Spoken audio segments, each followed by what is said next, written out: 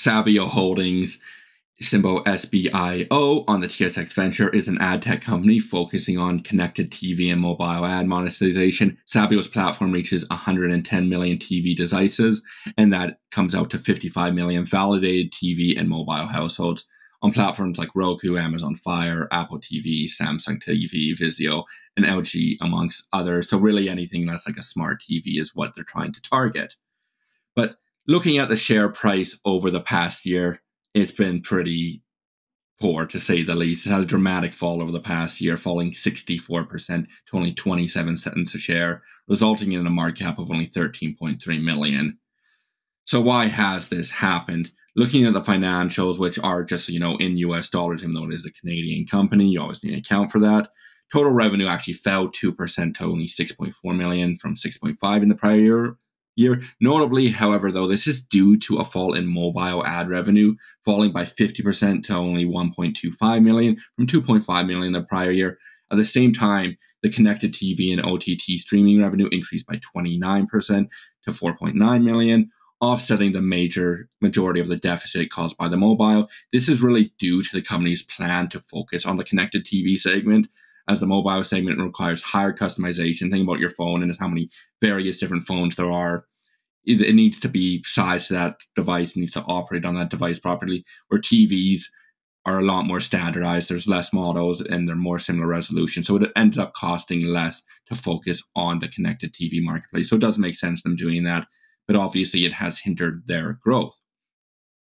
And as well, even though they're saying the cost will decrease at this time, we're not seeing that yet. The company's gross margin fell to 59% from 62%. Management attributes this to a shift in offering lower rates to secure larger and longer contracts, which should lower acquisitions over time.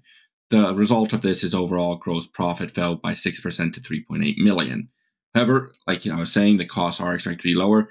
The company has lowered its operational expenses by 18% to 5.4 million, which does bode well for operational leverage. When you have that lower fixed rate base, you don't need as much revenue to hit that profitability, to hit that break even, and then have that exponential growth after that. So it is something good to see. Is they did obviously cut back on their mobile revenue, but it actually did come back on the cost as well, which is good to see. Net loss. There is still, of course, a net loss, though.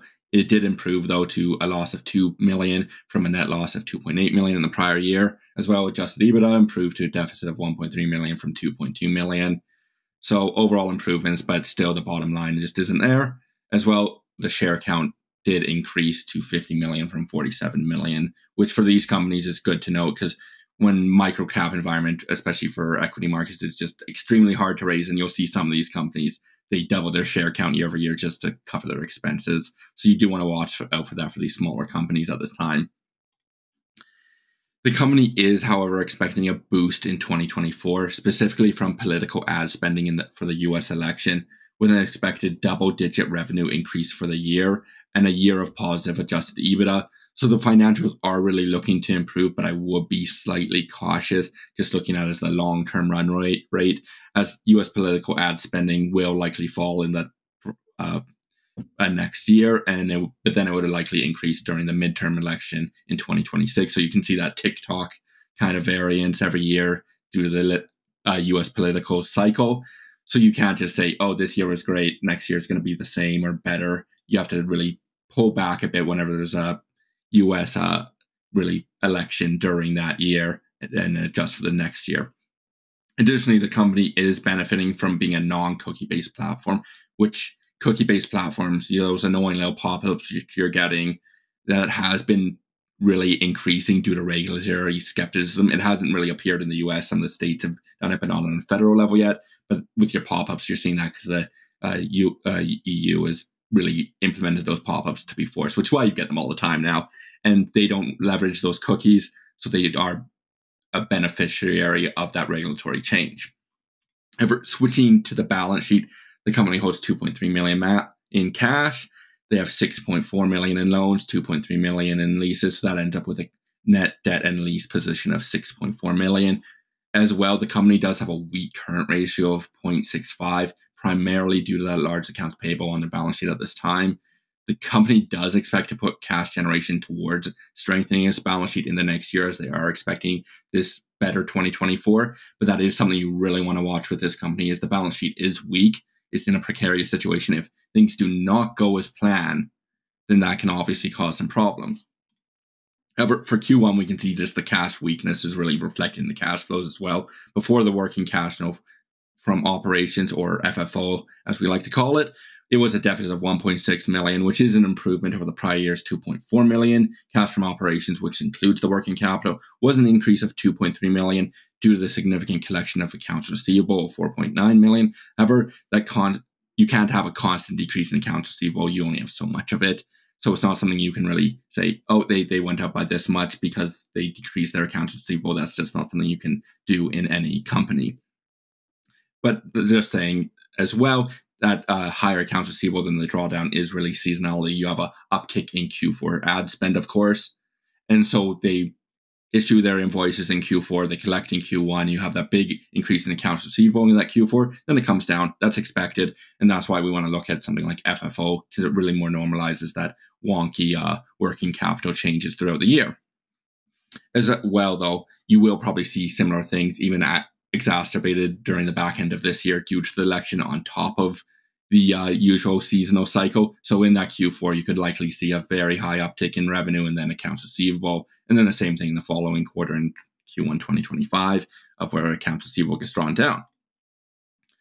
However, the only valuation metric we can really look into this time is due to not being profitable. Price to sales is only 0.3 times. This does look cheap, but it's not that cheap because of the lack of profitability and overall growth over the past year, with a weak balance sheet on top of that.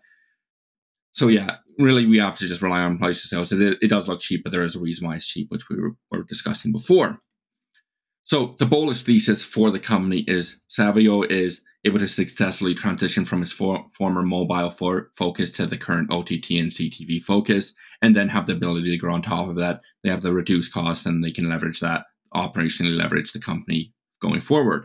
2024 is looking to be a stronger year, but that does not completely negate the current issues. The company does have a weak balance sheet that needs to be repaired, as it's currently in a precarious situation. And if the outlook falls apart or anything for any reason, whether it's management's issue or it's just something completely external, if there's a recession that reduces ad spend, something like that, they would have serious issues. So there's significant risk, even with a rosy outlook at this time, and they could quickly run into liquidity issues due to that lower current hit ratio if they weren't able to collect money or weren't able to have additional sales. So before being a serious candidate, the company does need to fix its balance sheet. Further, the company needs to prove it can actually be profitable. Right now, the company is only guiding towards adjusted EBITDA profitability, which is a weaker metric than GAAP profitability or even non-GAAP profitability normally, and especially given the weak balance sheet. So overall, 3 things we need to see before considering the company to be investable. We need to see the expected growth, which they are forecasting. You want to see management can actually be trusted with their guidance, because some of the management, especially in growth companies, they'll way overshoot, say they're going to double, triple revenue, and then they end up getting no growth at all. You see that relatively commonly with growth companies. So you want to see they can actually hit their mark with what they're guiding. And then further, we want to see profitability that leads to positive cash flow. And finally, that repaired balance sheet. So for now, we will monitor to see if the company is able to transition its business model, and if that transition can ultimately lead to a financially appealing company. I think it's a good summary.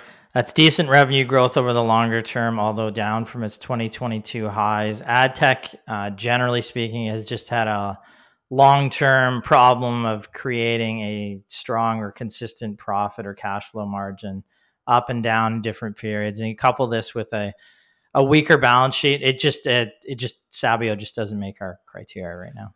Yeah, and like we ended up, I'm pretty sure it was in 2022 in Vegas, we ended up interviewing management. And in 2022, that was coming off of 2 years of positive adjusted EBITDA. And even in our talk with management, like I've got in my notes here, and they're a little cryptic, so take this with a grain of salt, please. But I just had written here, positive EBITDA for the last 2 years, asking about what they're looking for an EBITDA range, and I have written down here 16%. Again, that's not guidance. But clearly, if that is something that they were looking to target in 2023 and 2024, or Not there. 2023, not there. So, again, we're interviewing many of these companies over the years, and I'm always pulling them back up to see what they've said, and just see how they're doing, I guess, as well. All right, well, that's gonna end it on Sabio for today.